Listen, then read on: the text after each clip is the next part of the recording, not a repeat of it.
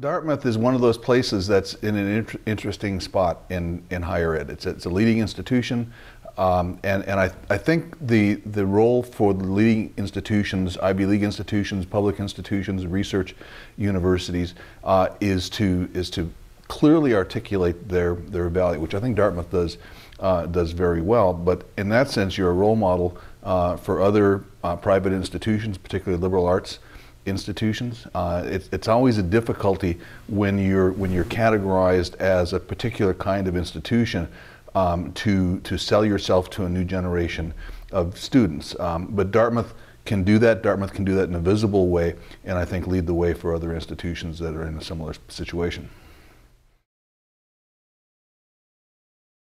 I'm really concerned that a lot of capital spending in universities, public and private universities, is going to be stranded, and that we're not building facilities that are really going to be useful in the future. I just built an $80 million building at Georgia Tech, and a lot of the classrooms are tiered theater-style seats that I think will, frankly speaking, never be used. And I took a class out of one of the amphitheater classrooms this spring and taught it in what we call our unconference room. It's a completely open space, configurable space. The students loved it. They would never go back to that kind of theater seating.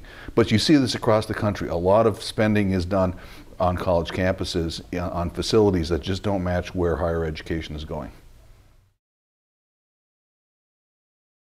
When you're at an institution like this, it surrounds you. It's all encompassing.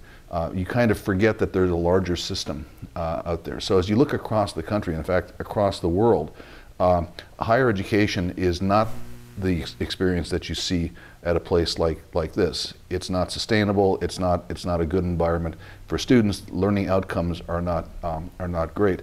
So one of the things that you're expecting from leading institutions is to help the system of higher education move from islands of excellence like Dartmouth to systems of excellence. And that'll take a kind of collaboration, a kind of outreach that you're probably not used to now, but I think it's going to have a big payoff.